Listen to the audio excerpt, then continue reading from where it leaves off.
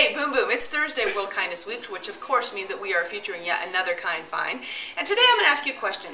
Have you ever heard of a devil's advocate? I think we all have, right? We know what devil's advocate is. Did you actually know that it was originated in 1587?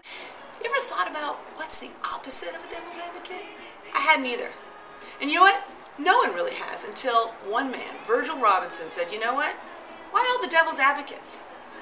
Let's make a possibility advocate society full of advocates for possibility.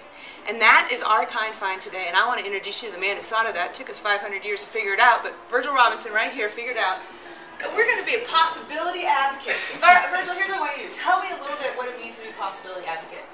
A possibility advocate is someone who defends and encourages the dreams and aspirations of their friends, families, strangers, and just humanity.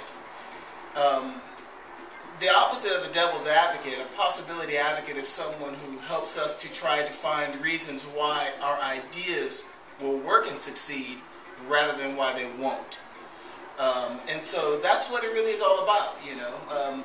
I kind of created it because I was having a difficult time with my own devil's advocate. I'm a very creative guy, and the devil's advocate and my internal critic was getting the best of me one day, and just out of pure frustration, I said, you know what, I don't need a devil's advocate. What I need right now is a possibility advocate.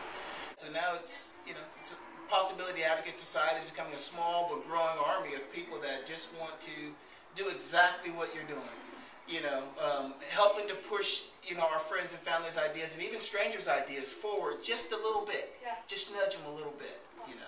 Well, thank you. On behalf of the human race and society, thank you for bringing the term possibility advocate into our world.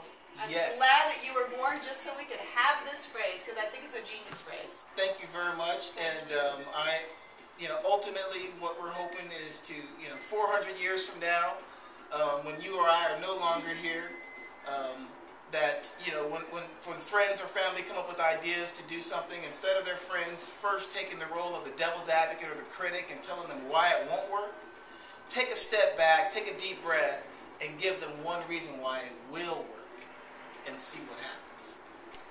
Now, if that's not a kind find, I don't know